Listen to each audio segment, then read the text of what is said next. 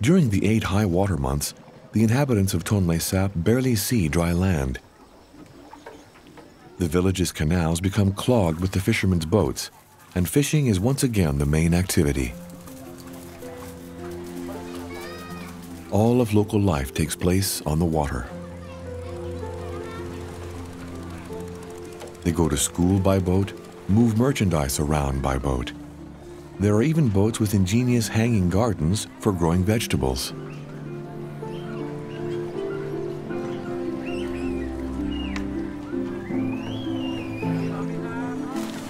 The majority of those who fish Tonlé Sap live on the water.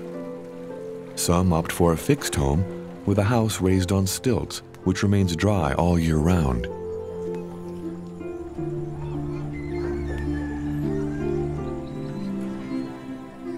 But in Prec Tol, most of the families have gone for the originally Vietnamese option of a floating habitat, made of boats with rafts moored between them.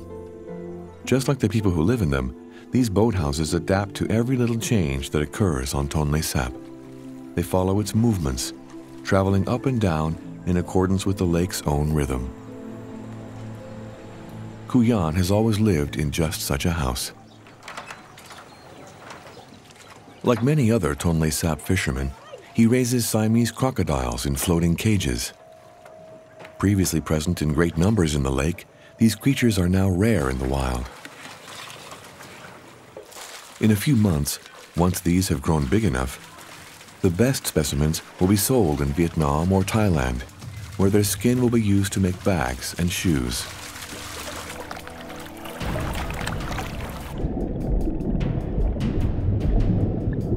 Yann's favorite lodgers are not his crocodiles, however, but farmed fish of a quite unusual size. He wouldn't part with these for any price.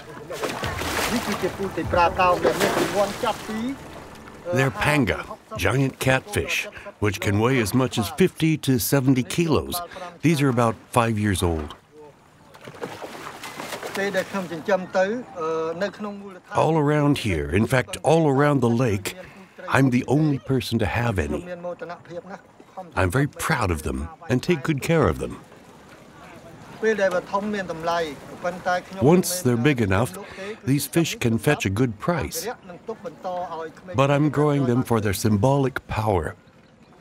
I want to save them for the younger generation. Tonlé Sap is very important to everyone in Cambodia. It feeds the people.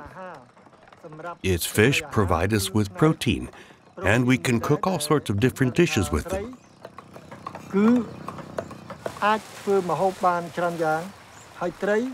We sell our fish in the neighboring countries as well as in Cambodia itself. The entire population of the country depends on the lake.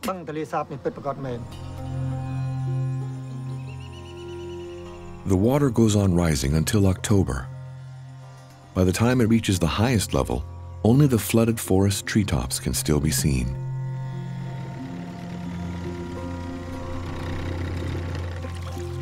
The fish then disperse throughout the now immense lake, and the nomad fisher families have no other choice but to accompany their migration. We have to find a spot where the water isn't so deep and where there are more fish. Yes, there are too few fish here now. We have to move. We'll get ready to move as quickly as we can. In search of a more promising fishing spot, Phuc Si's family prepare to weigh anchor, taking with them everything they own. The fisherman and his son lash together the house, the fish tanks, and the precious floating garden.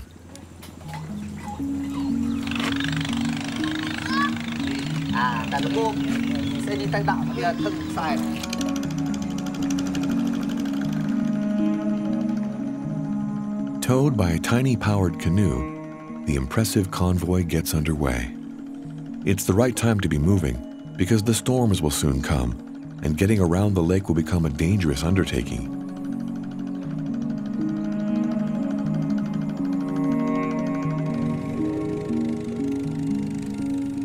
The fishing families move their homes in this way up to 12 times a year, going wherever the migrating fish lead them. This peripatetic existence is the price these families pay in order to live in constant harmony with the resources of the lake. At the end of October, when the water level is at its highest, the lake is covered with water hyacinths. This invasive plant, originally from Amazonia, chokes Tonlé Sap. It makes boating and fishing difficult and uses up a lot of the lake's precious oxygen. The women of Prek Tol form small teams which do their best to free the lake from the plant's stranglehold.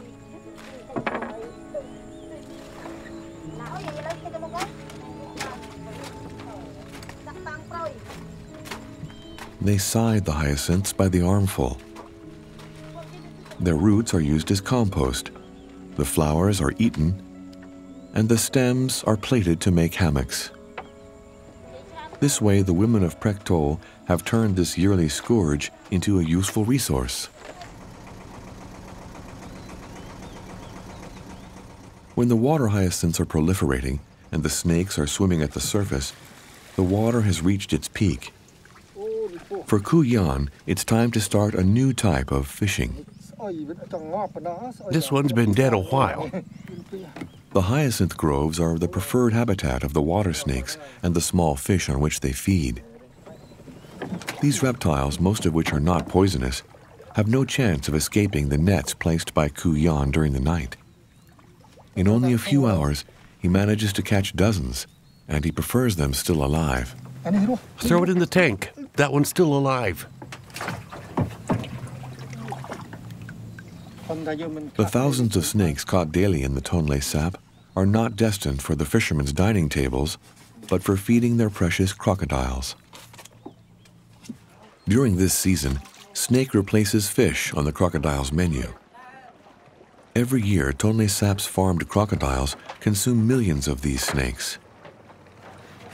It's the most extensive concerted snake hunt anywhere in the world.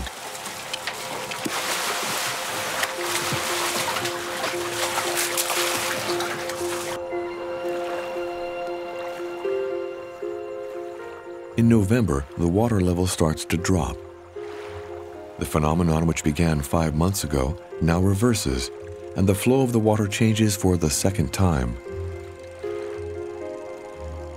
Nature and people must once again adapt to the changes forced on them by the lake. The Mekong's flow is considerably diminished, and the Tonlé Sap River can finally resume its role as an outlet. The water flows once again from the lake to the river, and Tonlé Sap begins to empty out. The beating heart of Cambodia contracts as its vital precious liquid pours away.